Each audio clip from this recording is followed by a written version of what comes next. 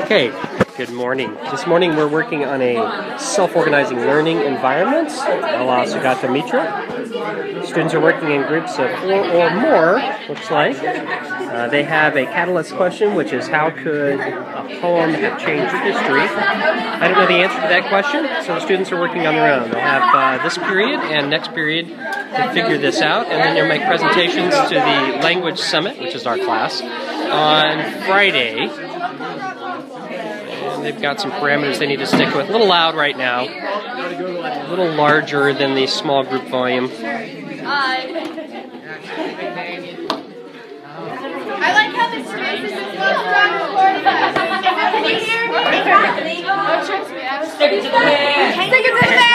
That is not level 2 volume. No, Alex, you do it wrong. Okay, it has been about 15 minutes since they were given the catalyst question.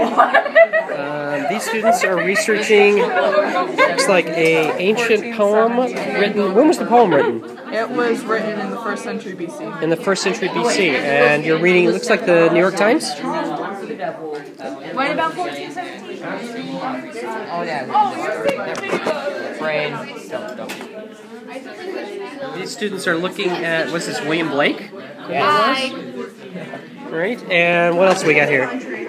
I'm feeling accomplished because when you write notes like this, it looks like there's more than there actually is. Studying the Declaration of Independence. Very interesting. Yes. Looking at the word backbiting. Talk behind something.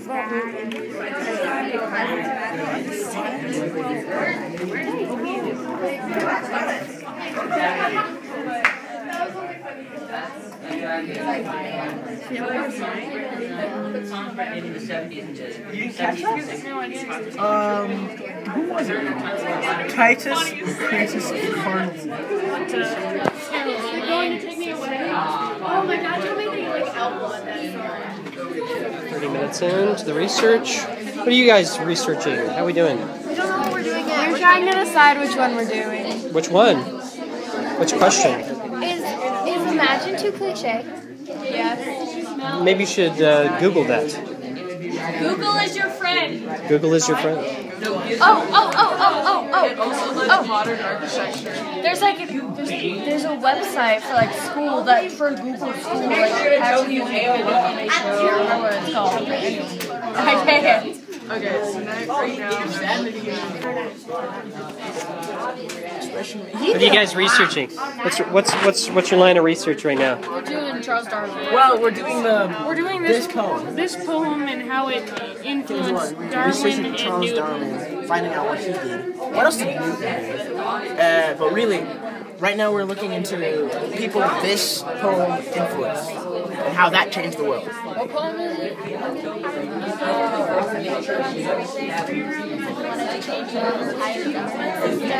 Oh, okay. And so he realized, so then he got all of his information from like Fox News and stuff, and then he realized that there wasn't an all-knowing source of information from just one area, so he began to educate himself, and he was changing himself more than the government at that point, and then he ended up running for national delegate.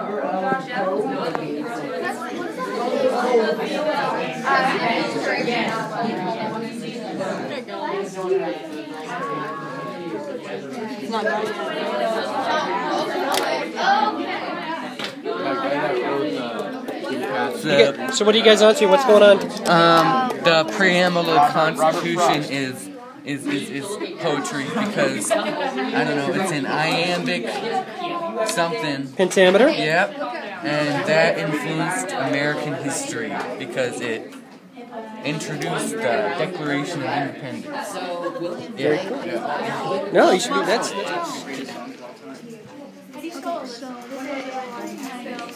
Anyone was functioning at 100%.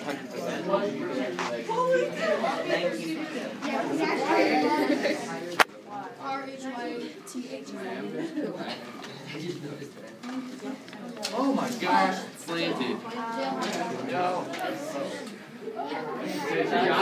Should I keep going this way?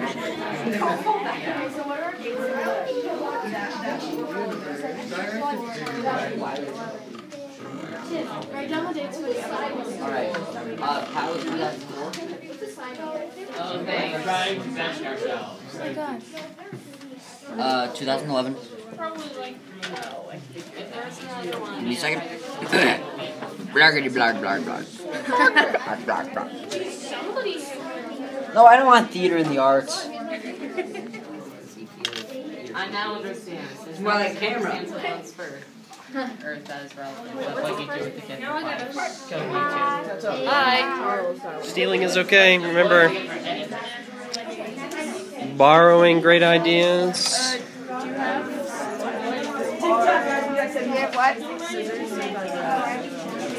Mr. Mason, do you have scissors? I do. They're in that little container of the pens and things. You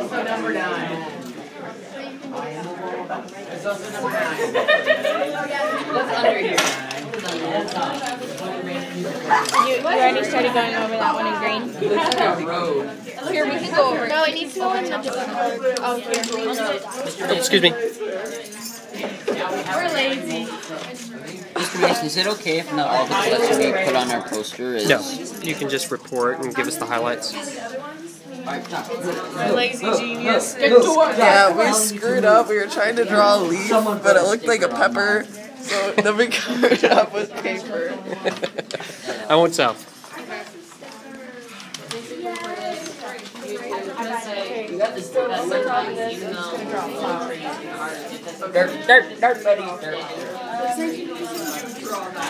Alright guys, we learned how to write down all the information The about poem inspired put him. on the timeline. Because then we can Inspired many of his theories that he What? Led to most of his Poem. discoveries. Poem led to. Poem led to his theories of natural selection and You hurt me. what was the other one? Survival of the fittest. Survival of the fittest. It sounds familiar.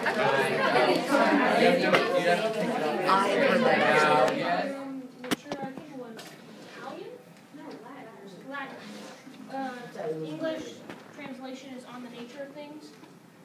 It was made by this man named Critias. Very old, born 99 BC, died 55. This poem he wrote. This poem he wrote was a massive epic poem. It was, you could consider it a series. It was so big. Yeah, it was so big that he had to split it up into 6 different books. The first 3 had talked about matter, space, atom movement, infinities of the universe, and reproduction regularity. This poem talked about literally everything. It had so many things in it. The 4th was theory of senses. The 5th was origins of the world and movement of heavenly bodies. And the 6th was the explanation of striking natural appearances, like lightning and like stars and stuff. Put all together, it was 7,400 lines of poetry. It's a lot. This poem inspired 2 very important people, Charles Darwin and Isaac Newton. Everybody knows Isaac Newton, so I'm going to give a little background on Charles Darwin. He was just a very, very renowned naturalist and geologist who came up with many important theories and a lot of different mapping things. A lot of his theories on the world and all his geography stuff was inspired from the theory of nature. The poem led to his theories of natural selection and survival of the fittest. Everybody knows. Some form of influence over the people, and people will look at art and they'll be swayed different ways, and their feelings can change, and then they do things that change history. The Declaration of Independence was an iambic pentameter and is probably one of the most important documents in our government. It affected almost all of our history. And so we found another poem called I Wanted to Change the World. And it begins as the speaker is a a young boy, and how he wanted to change the world. And as he grew older and matured, he realized that you can only change the world by starting with yourself. The last line reads,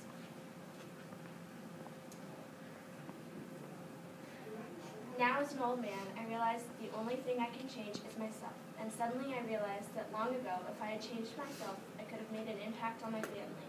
My family and I could have made an impact on our town.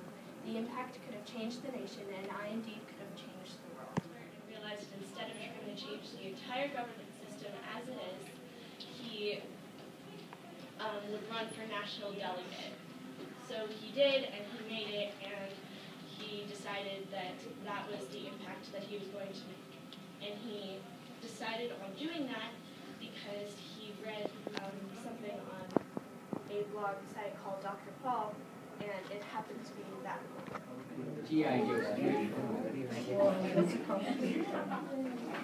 Nice. You have a timeline. Katy Perry. No, that was Alex's idea. I was forced into it. No, you weren't. I said not to do it because it's. You're trying to figure something out. You're also. In a way, the poetry changed his life. And the Declaration literally changed my life because they have changed the way I look at and listen to the world, and that shows how influential poems can be and how they can influence people. And as it was already said, Newton and Darwin were inspired by. First off, he wrote the first poem of democracy, which is like a type of government. And then he also gave important views on same-gender relationships, slavery, and Art things get. Yeah. I'm ready. Okay, so Pierce the Veil changes lives, changes history, because what? Because a lot of people don't self-harm or think about suicide anymore. Nice job. Very fancy.